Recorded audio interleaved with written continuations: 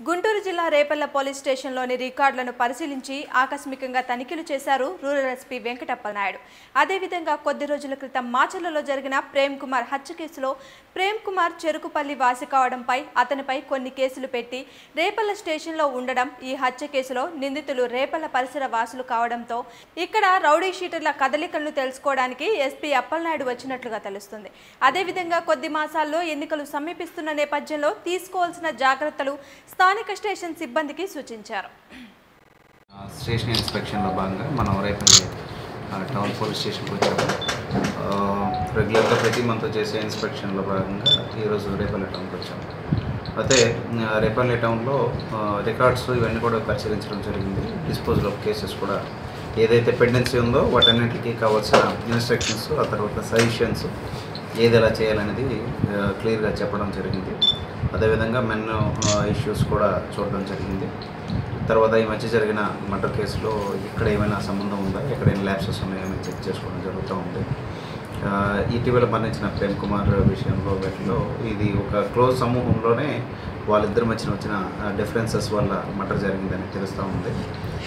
గ్రూప్లో ఎందుకు మనస్పర్ధలు వచ్చినాయి, తర్వాత దాన్ని ఏ విధంగా మనం చూసుకోవచ్చు, ఏ విధంగా వాళ్ళకి శిక్ష పడేటట్లు చేయొచ్చు, ఫర్దర్గా జరగకుండా ఎలా చేసుకోవాలి, ఎఫెక్టివ్ స్టెప్స్, మిగతా వాళ్ళందరి మీద కూడా ఈ ఎలక్షన్స్ వస్తున్నాయి కాబట్టి సరైన సర్వీలెన్స్ ఏ విధంగా పెట్టాలి, ఇవన్నీ కూడా డిస్కస్ చేయడానికి ఈ విధంగా జరుగుతూ ఉంది. ప్రతి పోలీస్ స్టేషన్ కూడా ఇన్స్ట్రక్షన్స్ ఇవ్వడం జరుగుతూ ఉంది.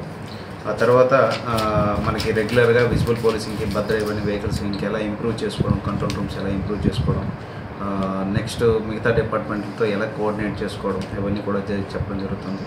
తర్వాత ఈ క్రైమ్ అవేర్నెస్ గురించి మనం చేతన వెహికల్ కానీ, అదేవిధంగా క్రైమ్ అగెనిస్ట్ ఉమెన్ కోసం సభల కార్యక్రమాలు కానీ ఏ విధంగా ఇంప్రూవ్ చేసుకోవాలి, అలాగే టెక్నాలజీ ఎలా వాడుకోవాలి అనే దాని మీద కూడా దృష్టి సారిస్తున్నాం. ముఖ్యంగా ఎలక్షన్ టైంలో ఎటువంటి గొడవలు జరగకుండా, లా అండ్ ఆర్డర్ ఇష్యూస్ రాకుండా ఏ విధంగా ప్రిపేర్డ్గా ఉండాలనే విషయంలో కూడా మన మెన్నకి మనం బ్రీఫ్ చేసుకోవడం, వాళ్ళందరికీ మీద ఎప్పుడు మానిటర్ చేసుకోవడం అనేది జరుగుతూ ఉంటుంది.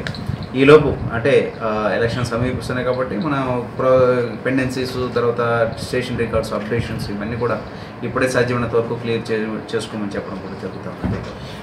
నెక్స్ట్ రేపు మనం రెగ్యులర్గా ప్రతి నెల చేసినట్లే అంటే policing at grass root level కోసం మీతో మీ ఎస్పీ ప్రోగ్రామ్ రేపు అచ్చంపేటలో చూస్తున్నాము. ఎవరైనా సమస్యలు ఉంటే దగ్గరలో ఉన్న ఏరియాస్ వాళ్ళు అక్కడికి వచ్చి కలిసి సమస్యలు నేరుగా ఎస్పీతోనే చెప్పుకోవచ్చు. సో సివిల్ ఇష్యూస్ ఇలాంటివన్నీ తేకూడదని కూడా చెప్పడం జరిగింది. ఒకవేళ రేపు ఎట్టి పరిస్థితుల్లో తప్పినట్లయితే ఎల్లుండ రిజర్వ్ డే కింద పెట్టడం జరిగింది. ఎల్లుండ మీతో మీ ఎస్పీ ప్రోగ్రామ్